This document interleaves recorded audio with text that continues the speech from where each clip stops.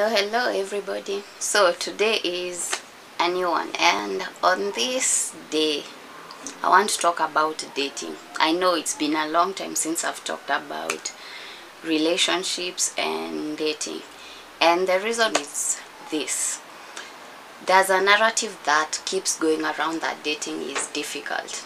And personally, I don't believe that dating is difficult. I just think that it's difficult to find someone that you mesh with, someone that you connect with. It forces you to get out of your comfort zone. So that's why we are talking about dating, because you know how to navigate things that I've learned in navigating the dating world, especially as a Christian. But on this topic, I'm not going to specify it specifically on the Christianity perspective of it. So number one we are going to talk about is why dating is important. Dating gives you a spice of people. The more you date, the more you... First of all, before we go to this first topic, I want to define dating, because I feel like a lot of people are confused about what dating is. Dating is not courtship. Dating is not a relationship. Dating is going out with someone you're both mutually interested in and trying to learn or understand or get to know each other well.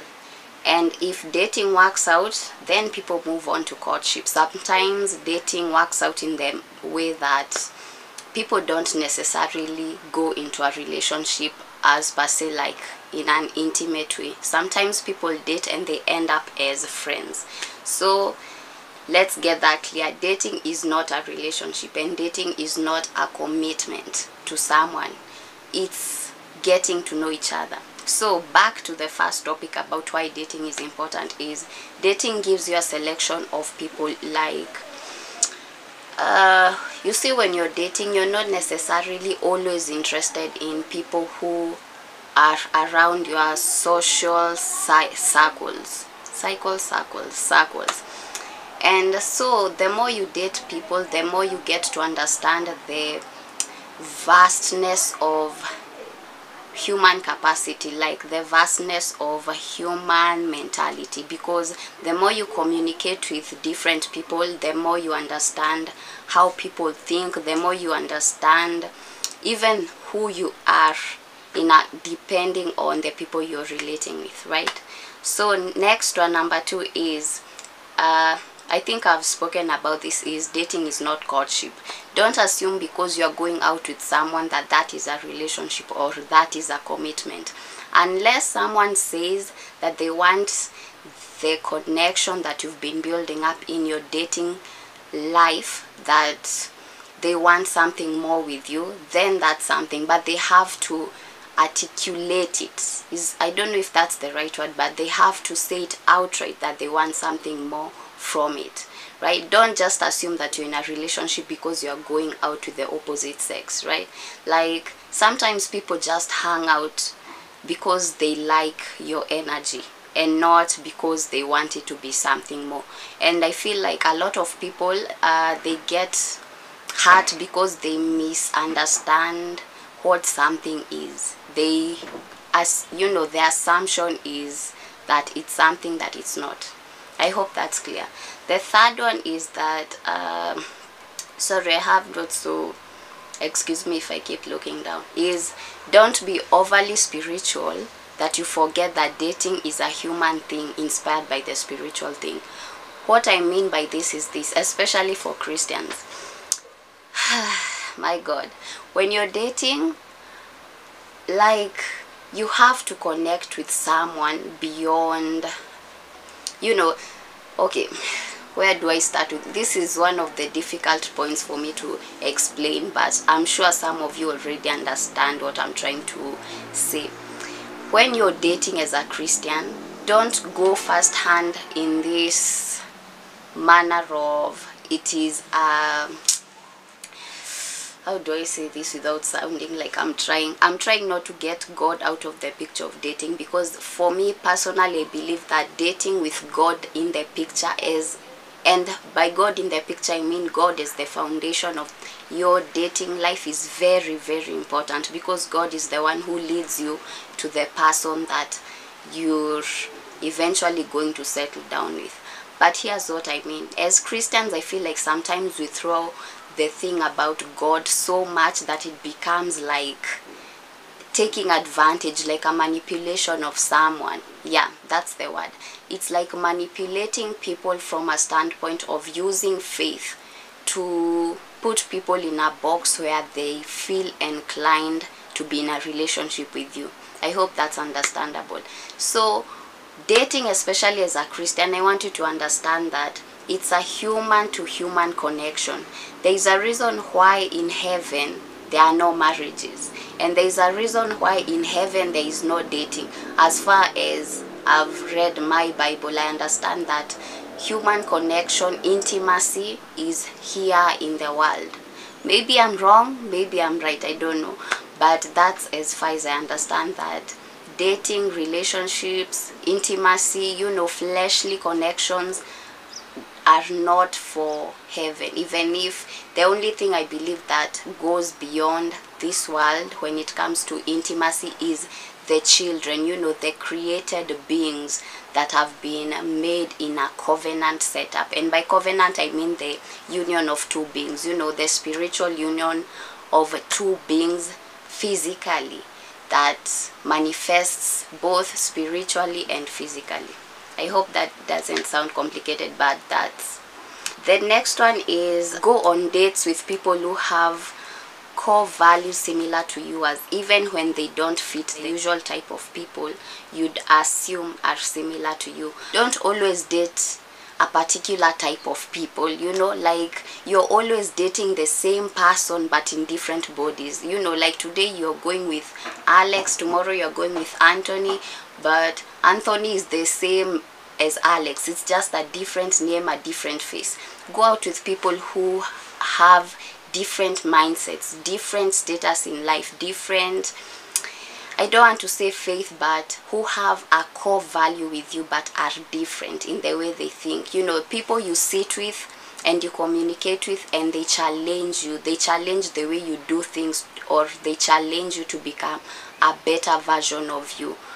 Don't date people on the same level as you, because if it works out and it ends up being a relationship, you don't want to be with someone who makes it comfortable. And I use the word comfortable loosely. You don't want to be with someone who makes it easy for you to be just stagnant in one place, stagnant in your mindset, stagnant in the way you think about money, stagnant in your social life. You want someone who is completely an upgrade of yourself, someone who is smarter than you, someone who has better skills than you, even when the core value is the same. An example, if you're a believer, that's like believing in God is the core value. That's like the thing, the foundation that cannot be changed. Everything else is like a tree, Okay, let's think about it like this. God is like the seed. When you plant something, the seed is the core value of your being. Like everything grows from it. So God is the core value. Everything else that stems from it is like a fruit of what that seed provides. I hope you understand. So date people who are different from you, people who make it uncomfortable for you to be stagnant or to be stuck in a similar place. People who always challenge you to run. If you are used to walking, they challenge you to run. And I don't mean it in the sense of bringing an insecurity to you. I mean in the way that it makes you rise to your higher self. That's what I mean. The next one is build friendships. Relationships stem from deep, friendly connections. Don't go into dating with a focus that you're going there to find a mate or to find a partner. I feel like it's easier to find a great partner when your focus is on friendship, because not everyone you date is going to be a relationship, an intimate relationship.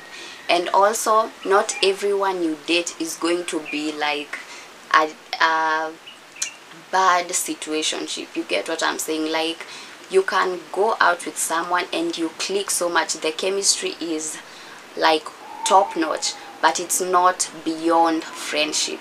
And you can build families, you know how you can have friends who end up being like family. That's what I mean. So go on dating with the focus that you're building a friendship, even when you're both mutually interested in each other. Yeah.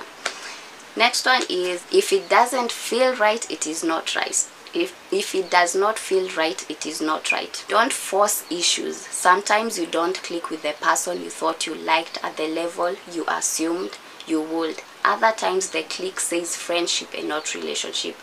If being around someone gives you an iffy vibe, like the energy is just off, you cannot put your finger to it, but something just feels off, don't force it. It's not a contract that everything has to work out with everyone you're going out with, and don't feel guilty that it does not work out. You know, you are there to understand each other, you're there to learn each other, you're there to make connections, to socialize. Okay, the next one is, be honest. Don't act to be approved. If you really want real connections, you require to be as real as possible. It doesn't mean be your usual rude self. Be you and try not to be scary, especially if that's how you sabotage good things. By being honest, this is what I mean. A lot of people go into dating trying to be a narrative, you know, a better, and I don't mean be a better person, I just mean they try to be this version of themselves that is not flawed, that is not human. It's like you're Superman, you know. And I'm sorry to Superman fans, but no one is Superman, no one is without flaws. Everyone has flaws, and I feel like the best way to make connections is be real in any situation. If you're going out to make friendships, honesty is important, and by honesty I mean be real. Be real in what you like, be real in how you act, be real even to some extent in you know, your strong points. Don't sweep it under the floor, because if you're trying to make a connection that is supposed to lead into a relationship, you don't want to be with someone who does not understand your standards, who does not understand your lane, who does not understand why it's important maybe to be ambitious, who does not understand why it's important for him or she to be ambitious. You get, go into it being straightforward. Don't go there like this fancy person who is perfect, who does not make mistakes. Be there as a real person. You know, the way you can sit down and have conversations with people you're familiar with, people you're comfortable with. Like, go into it like that. You know, have real conversations. Don't try to act like something you're not. Don't try to fit into a box so that you can be approved.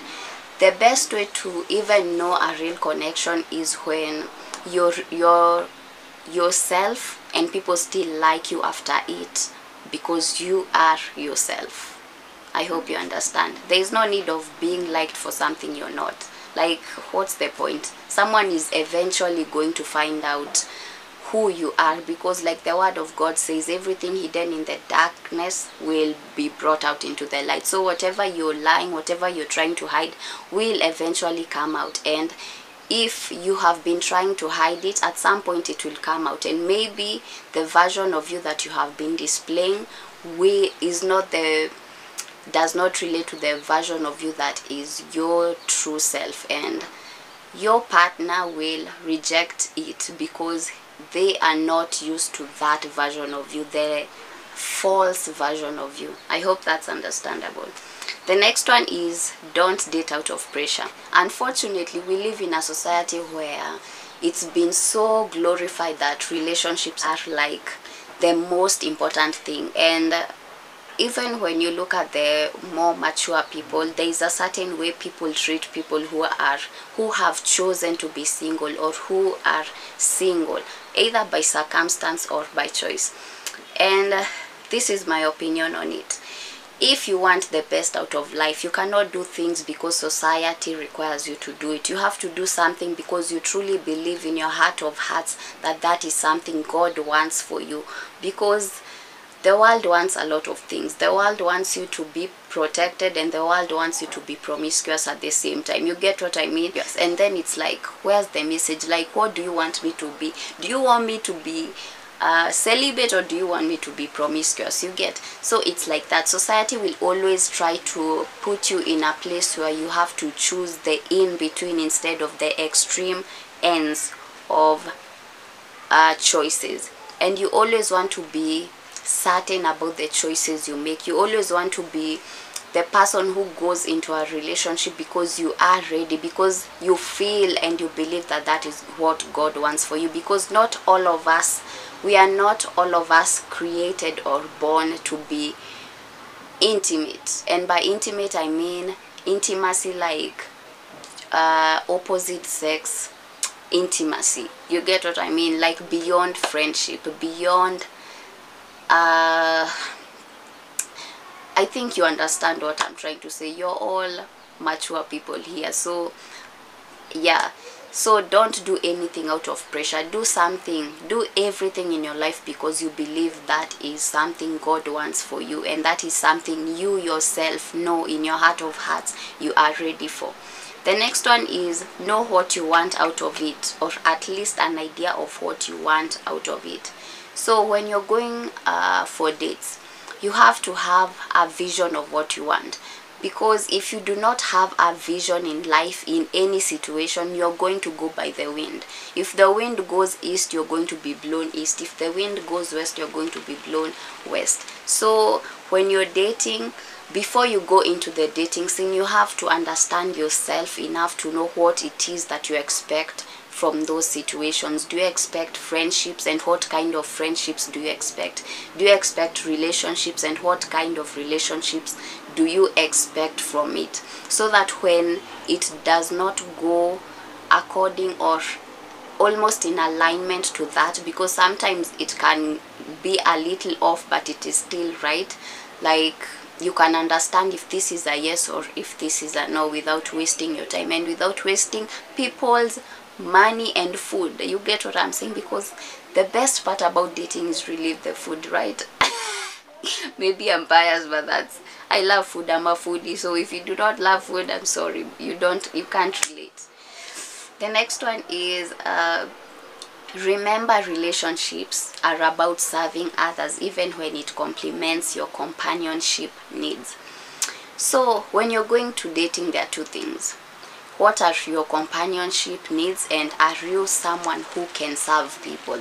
Because relationships are hard work. Let me tell you, relationships, people, and maybe I will do a series on singlehood, but I feel like people disregard being single, the gift of being single. Being single is very freeing. You know, you don't have to answer to anyone. You don't have to share your alone time with people. You don't have to explain where you're going. You don't have to explain why you did not answer a call or a text within an hour. You get what I'm saying? But dating is also beautiful if you find the right people, and by the right people I mean friends and relationships.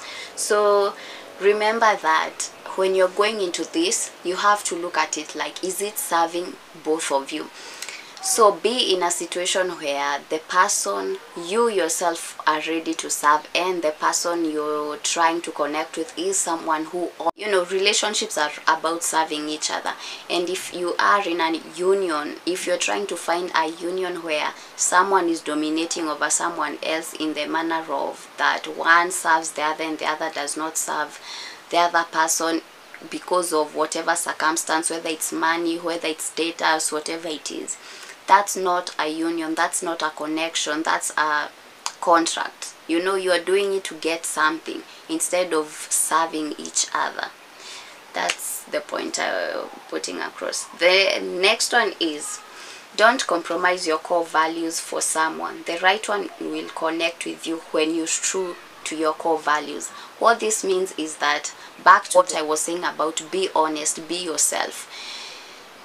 Never compromise your core value so that you can fit into a relationship. If faith is important to you, don't connect yourself or don't allow yourself to be entangled. And I use entangled in loosely because I'm not here to encourage entanglements. I hope that all of you find healthy situations, you know, where you connect with people genuinely. Don't compromise your core values. Core values are things like faith, things like kindness. Don't date someone who is cruel or someone who does not believe in God if that's not your thing, if that's not something you truly believe in. Don't date someone who is not a visionary if you yourself are a visionary type of person. Don't date someone who is not an action driven person if you are a driven action person, because you're going to clash. You're going to get frustrated by the trying to mold someone into being something that you are, because as human beings, as much as we say we don't, it's not right to change people. It is, when we connect deeply with people, it is a natural urge for us to want our partners to grow. So don't be entangled in a situation where you have to be someone's conscience or someone's drive to be something more. You get? Yeah. The next one is like, share, subscribe.